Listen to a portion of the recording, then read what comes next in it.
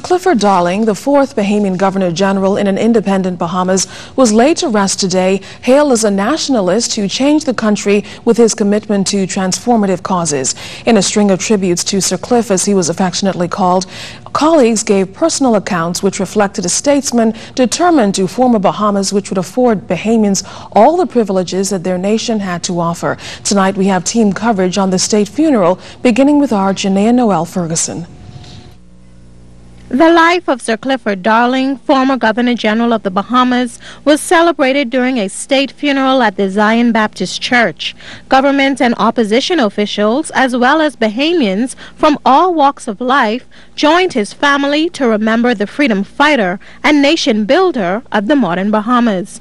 Paying tribute, His Excellency Sir Arthur Folkes. Clifford Darling, by his life, by his service, by his courage, by his personal dignity and integrity, proved once again that good and even great things can come out of the Bahamian Nazareth.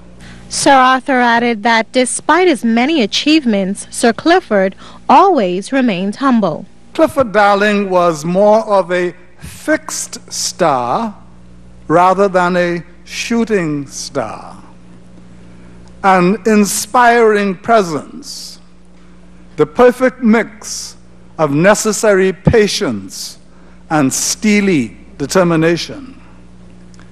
Perhaps at an unspoken level, he communicated to his followers the possibility of gaining a place at the table without wrecking the house. A special tribute from Prime Minister Hewitt Ingram to Sir Clifford was included in the program. Ingram noted that he met Sir Clifford more than 40 years ago, and the man who wore many hats was most proud of his leadership role in the labor movement at the time of the 1958 general strike. He said, "We owe a great debt of gratitude to him for half a century of public service." Meantime, Sir Clifford was also a member of the Progressive Liberal Party and served as its MP for Anglerston. Party leader Perry Christie said, "Persons should enter and leave this world as Sir Clifford did."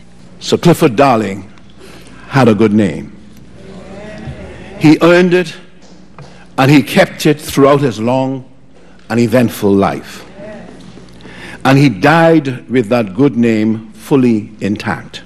It is unfortunate that Sir Clifford's modesty was such that his heroic role in the general strike has never been as well known as that of others who held center stage at that time.